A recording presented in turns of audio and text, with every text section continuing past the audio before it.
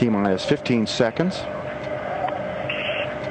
The second umbilical tower moves away from the Soyuz.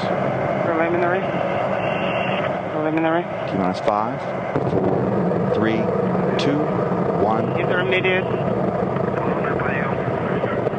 Prime and liftoff. First stage engines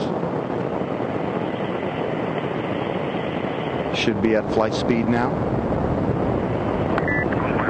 Liftoff. Liftoff of the Soyuz rocket transporting Mike Fink, Yuri Lonchikov, and Richard Garriott to their home in space. 20 seconds. Engine of stage 1, stages 1 and 2, operate nominally. Engines 1 and 2 operating nominally.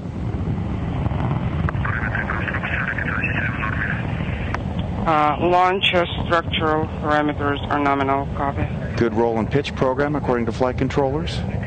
Soyuz is heading toward a link-up with the International Space Station 2 days from now. Good first stage performance. The Soyuz delivering 102 pounds of thrust from its 4 boosters and single engine. First stage of the Soyuz is 68 feet in length, 24 feet in diameter as it burns for the first 2 minutes and 6 seconds of flight.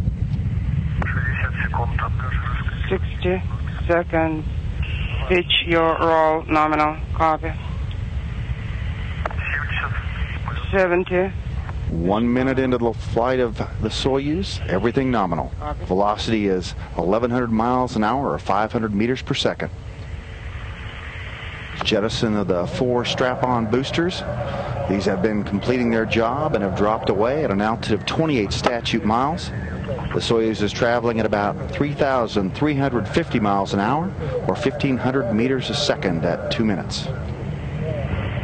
Receiving live in-cabin views of the crew aboard the Soyuz as they rocket into orbit. And 80 seconds. Stabilization nominal. Copy. The Soyuz second stage is performing as advertised. The second stage of the Soyuz is 56 feet in length, 13.5 feet in diameter, with a single engine providing 96 tons of thrust for its 3 minutes and 28 seconds of operation.